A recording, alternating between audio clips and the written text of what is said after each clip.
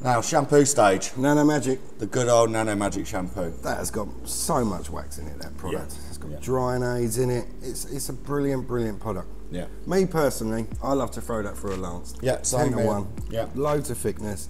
Get it on, wash it off.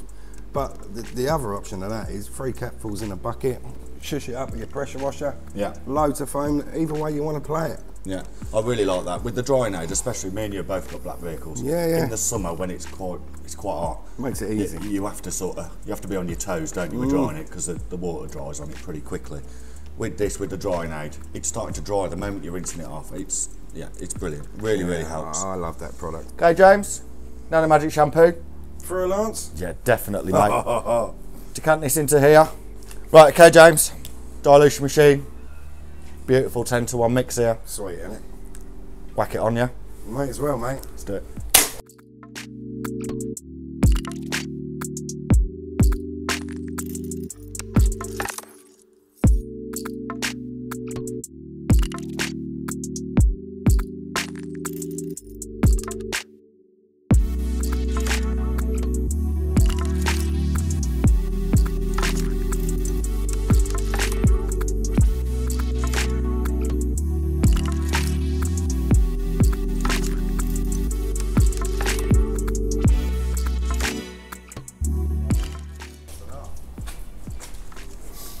James, big transit van. That's all we've used. 300, 400 mil? Yeah. So that's 40 mil if you're taking it down at the 10 to 1. Yeah. So what, you're looking at 3 cars with that. It's a clever way of doing it. It is a clever way, and I like the way we've done it with the snow foam lamps. You know you've covered all the car with it. So, bucket, grit guard, wash mitt. One other way, I suppose we're not doing it the cost-effective way here. No, because really we'd have 2 buckets, one with shampoo, one with clean water.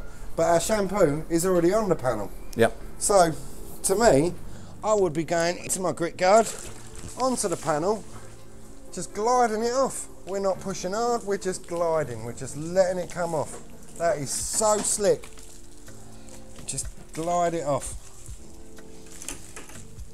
You know, once we get to a bit, there could be some grit, we can take it off, and then we can go back into the grit guard, make sure we've got it off, and we're safe again.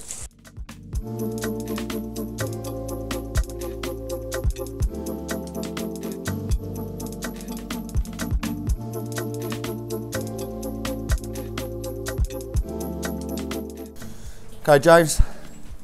Mate, when we rinse this off, you watch the water behaviour from a shampoo.